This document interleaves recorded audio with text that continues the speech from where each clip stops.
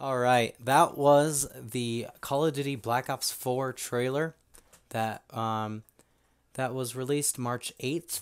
I'm a little late on this, I know. I just wanted to give my thoughts on what I think this game should be and what I think it might be. Here's the thing. It's another Black Ops release, I know. It seems that Treyarch can't come up with anything else to me. I mean, I love Treyarch, but it's getting repetitive. Although I was pleasantly surprised with the release of Call of Duty World War II. I hope that it's very similar to Call of Duty World War II.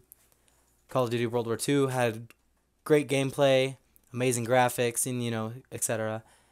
And I hope that Call of Duty Black Ops 4 completely lives up to its previous Call of Duty release.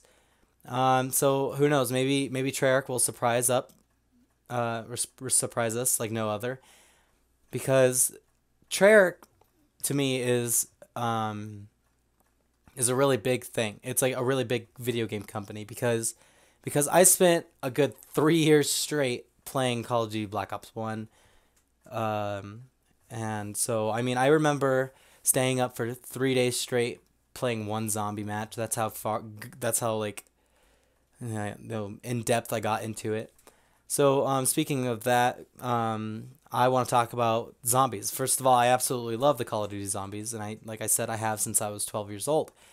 They've never actually failed me, and they've been a huge part in my gaming experience. The story of the Zombies Chronicles it's intrigued me for so long, and I just hope that they continue the story of the zombies, with the four main characters in Black Ops 4. Here's what I actually want to see.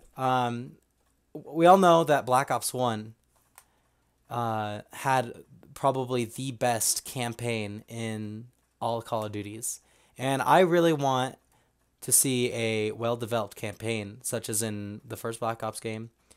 And I want to see a very immersive multiplayer with less micro DLC, which I don't see happening because the micro DLC has become such a big part of online gaming.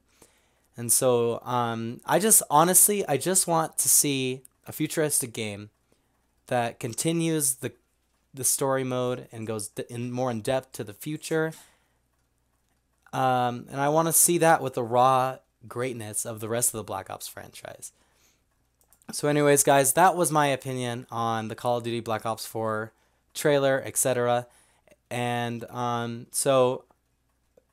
thank you guys for watching, and I'll see you guys in my next video.